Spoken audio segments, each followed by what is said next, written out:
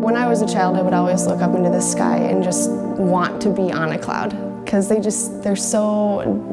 look like they're so solid, but yet there's really nothing to them. This year's symposium focuses all about the wonderful, the awful in the awe-filled sense. This will go right along with that, but it'll be more of a personal journey through that rather than the academic. I asked artists to take this small cabinet and create a world, or a part of a world, our world, that they find really enchanting.